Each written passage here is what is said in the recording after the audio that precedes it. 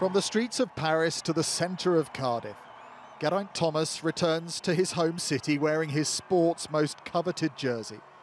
The winner of the Tour de France is the man of the moment, not just in cycling, but in Wales too. Oh, it's bonkers, isn't it? Thanks a lot for coming. I was a bit worried it might just be my wife and the dog, but yeah, I just want to, the support has just been insane. His journey through the city began in front of the Welsh Assembly and the meeting with dignitaries. Having conquered France, the short ride from the political centre of this nation to its historical heart was hardly testing.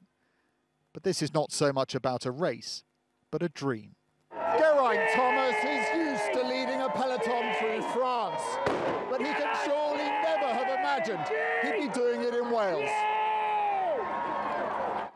The 32-year-old who began his career here as a boy returns as a king, an inspiration to many, and a privilege for those lucky enough to ride with him today. An inspiration?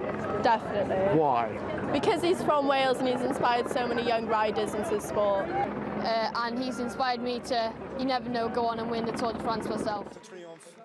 Being toasted on the Champs-Élysées in Paris was the culmination of many years' hard work.